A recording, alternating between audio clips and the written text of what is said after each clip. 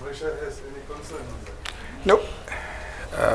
The right of Singapore to allow the P-8 Poseidon to be in Singapore, and for now, our decision not allow the Poseidon to be in our territorial waters or in our bases is the right of Singapore. But I would like to state here that information from the surveillance, do not think that it doesn't come back and give is also shared with us. So things that's happened in South China Sea, whether it is done by a P-8 Poseidon or the P-3 Orion, based in Singapore or any other bases out there, the information that affects us because of our relationship with all the parties, that information gets back to us also.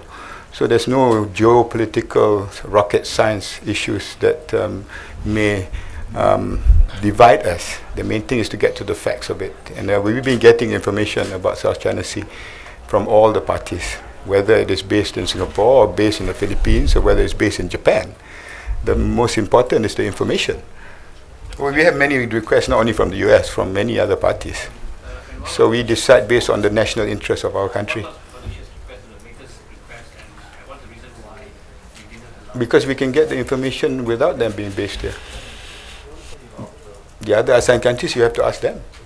But I can only answer for Malaysia.